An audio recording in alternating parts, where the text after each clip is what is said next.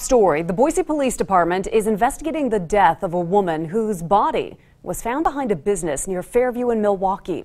Boise police say an employee was taking out the trash this morning and found the body in an alley near the trash can.